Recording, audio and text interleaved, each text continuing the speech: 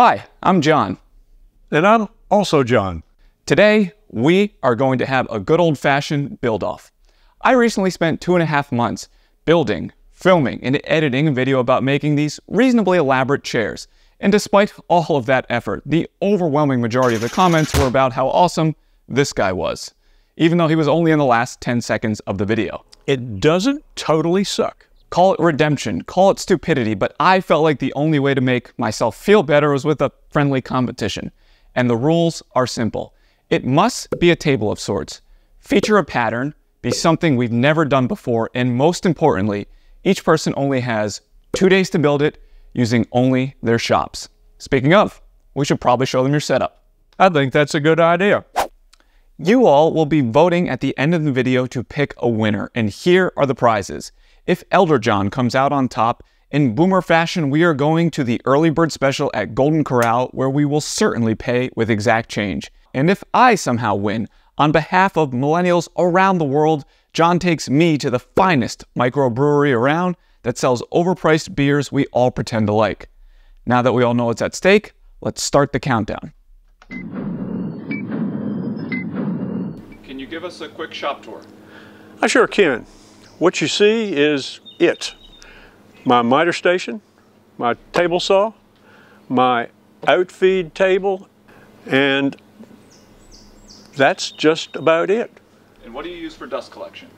It's environmental.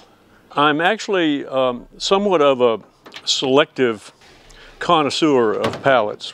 And this project, which is going to be an outdoor coffee table, required a ritzy Euro pallet. So I searched around the expensive homes in the area to find the perfect specimen. Broken down the pallet, removed all the nails. We just checked for square, or pretty square in the case of outdoor recreational table. And anything that needs to be straightened up, I can use this jig since I don't have a jointer. I need 4 2-inch by 2-inch by 15-inch legs for this table.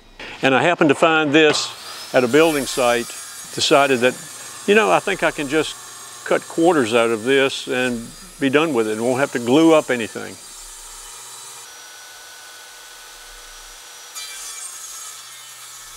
Someone didn't watch the Don't Buy the Ryobi table saw video.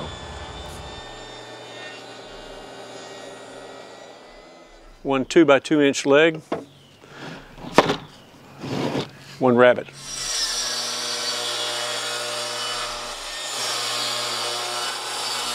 You know, rabbits like to multiply. I started off with 1 rabbit, and now I ended up with 4.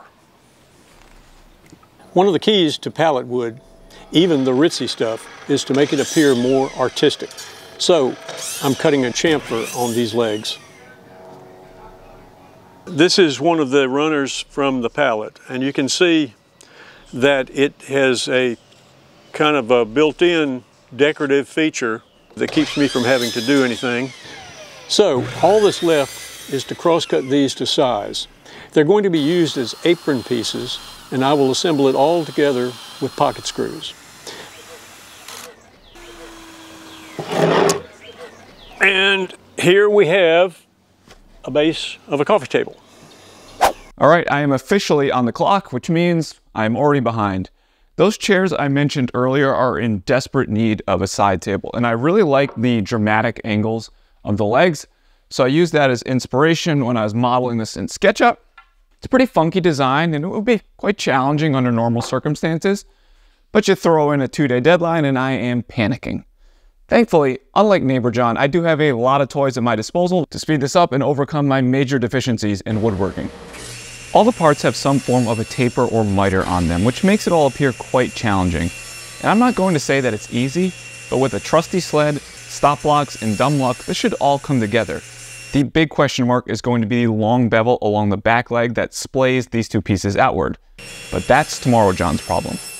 If you want to see a process like this covered in more detail and why this match fit sled makes quick work of these parts, check out said chair video because I get far into the weeds and provide better step-by-step instructions. All right, that took a lot longer than I budgeted for. Not surprising, but the base pieces are all set. And to try and make up for lost time, let's cut traditional woodworking corners here and use the domino to get these fastened together. It might seem like I'm overhyping this time crunch, but when you see the patterned top later, it will all make more sense. So this is either the dumbest thing I've either done or it's actually pretty brilliant. I just don't have time to fuss with clamps and getting angled blocks on there right now. So my thought is, what if I just use CA glue and activator and I'll hold them together while the activator sets in for 10 seconds. It doesn't need a lot of pressure. These joints were cut really well. And then we should be able to motor along. Or this completely blows up in my face. We'll find out.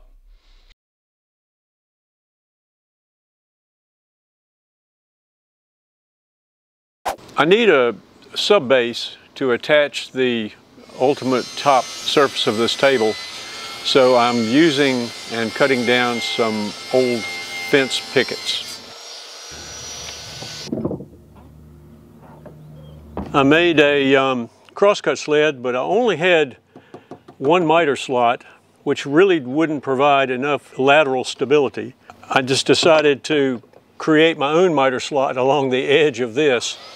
That's one of the challenging aspects of working with cheaper tools. I need to get creative from time to time. I have to find solutions that I don't typically see on YouTube.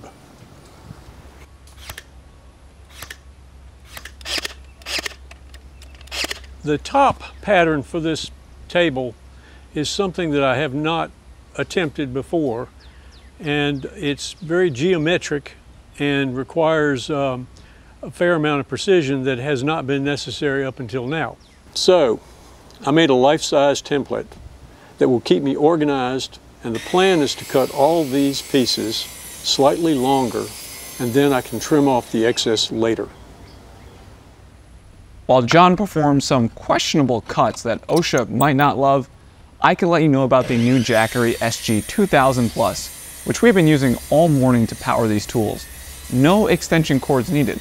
Pretty cool. This thing has an absolutely crazy capacity of 2,000 watt-hours of power. For reference, we ran the table saw, miter saw, circular saw, and sander for 8 hours and only used 20% of the battery. It even has a nice little handle to roll it around, which I greatly appreciate. I was asked at a conference recently if I truly use the Jackery, and the resounding answer is yes, all of the time off camera. They are so convenient for everything from powering a fan in our backyard at dinner to when we go tailgating with our friends. There's a nice mix of DC and AC power outlets so you can power anything from an iPhone to a refrigerator. And the best thing is you can stack up to 5 of these battery packs, and each one adds an additional 2,000 watt-hours. If you're a big-time camper like John, you can even use the optional solar panels to charge these, and it is whisper quiet. So be sure to take advantage of their Prime Day sales that end July 20th for up to 44% off, and thanks to Jackery for sponsoring this video. I meant to ask earlier when you were doing pocket holes, but are you at all worried about wood movement and this thing breaking? Well, actually, all this wood has lived its life outside. So I think it's probably pretty well settled down. And I actually don't think I'll live long enough to have to worry about it. Does that answer your question?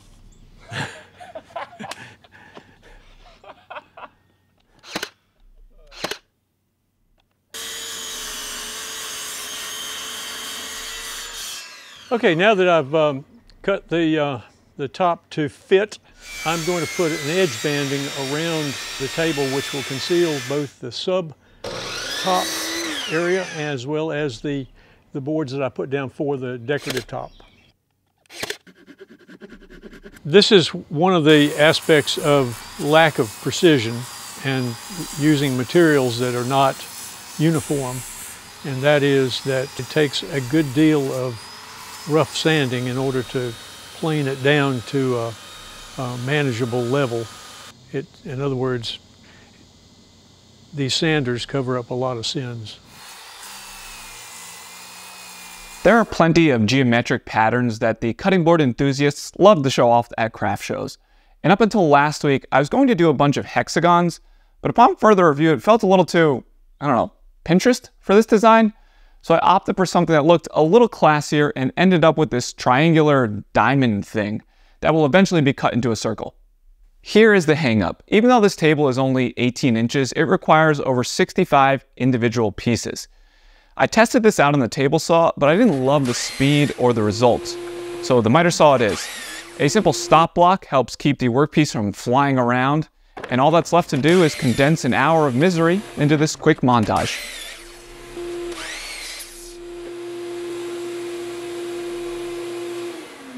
Sadly, the misery montage isn't done yet because I need to break the edges of all these pieces on 3 sides. I truly don't know why I do these things to myself. I think it's a woodworker thing to torture ourselves but convince everyone else that we're actually having fun, even though we're not. Thankfully, my buddy Suman gave me an idea to tape a 45-degree scrap to my block plane. Despite my overblown theatrics, it made quick work of this and it gave me a nice consistent reveal on all of the pieces. Just be mindful of not slicing off your finger. I have no idea if this video will tank because it's so unlike anything I've done before. Regardless, it'll be one of my favorites because John has not just been a neighbor but an amazing friend for 8 years. I can confidently say I wouldn't be a woodworker without him because he generously let me borrow that miter saw you've seen in action, and that got me hooked. So I thought I could use this as an opportunity to give him something, and as fate would have it, I was dealt the perfect hand. And I assure you, everything you're about to hear is not sponsored and 100% the truth. As fate would have it, in the middle of filming, a gas generator was delivered that he's planning on using for the camper you might have seen in the backdrop. This one. But I know he prefers the idea of electric, and he made not one, but multiple comments about how impressed he was with the performance of the Jackery, which is very unlike him. I can't tell you how many times I've offered to let him use anything in my shop, and he just won't. So I think I'll surprise him with the new Jackery at the end of the video, and he can return the gas generator. Hopefully he likes it.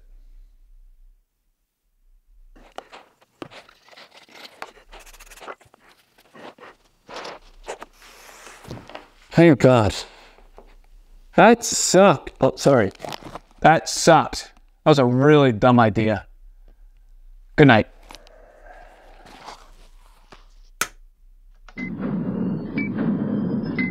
It's officially time for Tomorrow John's problem, and to recap, these 2 base pieces need a long bevel to splay them outwards. Trying to do that up against the fence and feeding the pieces through is asking for trouble. So I whipped together this sliding bevel jig, which should take all of the sketchiness out of said cut and make it much more accurate. Also, by the way, my hand clamps worked like a dream. I know it's probably been done before since most of us have 2 hands, but let's pretend like it hasn't, and I invented a completely new technique.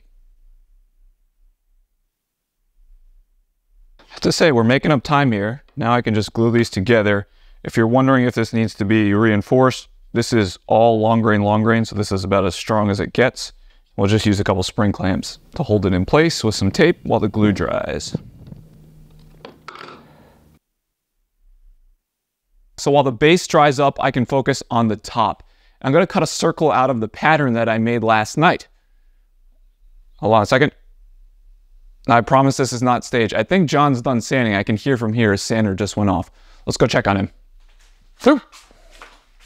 Oh God, crashing. All right.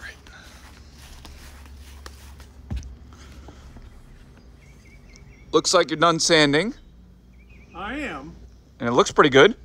You know, I had to stop and not make it look like it came from TJ Maxx. So you ready for finish then? I'm ready. All right, coming over.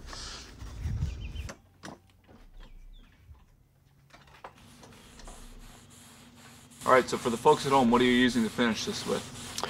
Well, I happen to have some tung oil. And you know, since it's an heirloom piece, I want it to outlive me.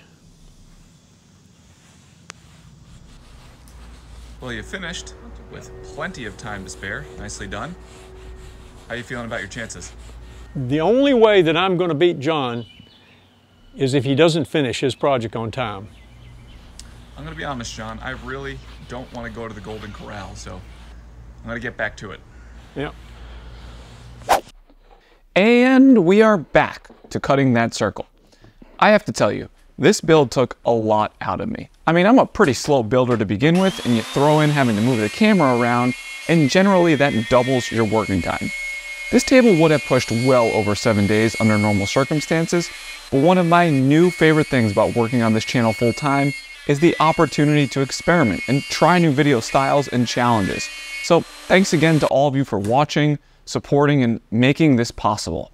Maybe this was also a great lesson that I don't need to spend hours lamenting every minor decision about a build, and it's best to just go for it whenever possible. And now it's time for my new favorite segment, Lincoln Street Honest Tea. This looks like crap. I just don't like the end grain to edge grain. I have a little bit of tear out over here. I know this video is all about trying to get something done in 2 days, but I'm not going to sacrifice making a crappy piece of furniture for that, especially something that I have to look at every day of my life and that would haunt me.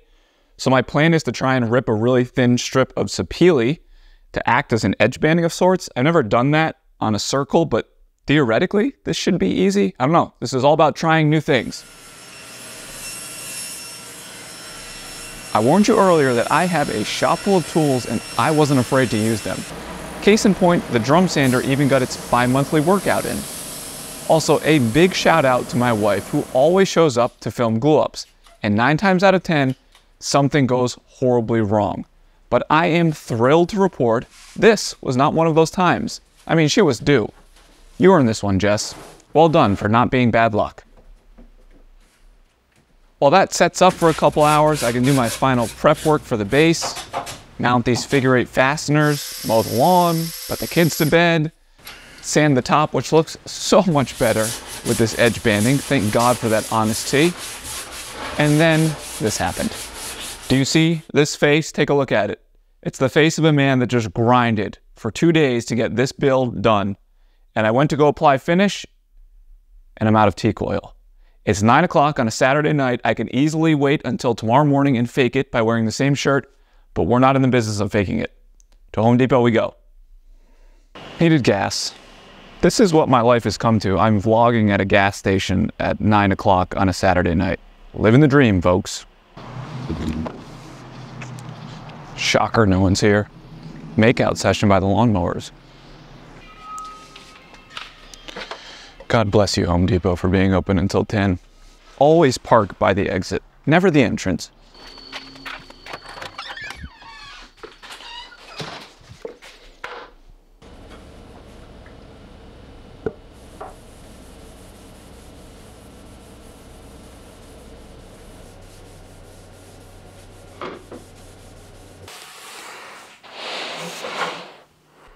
All right, folks, that's 2 coats of teak oil. 2 days to build it. I'm done. Oh, thank God.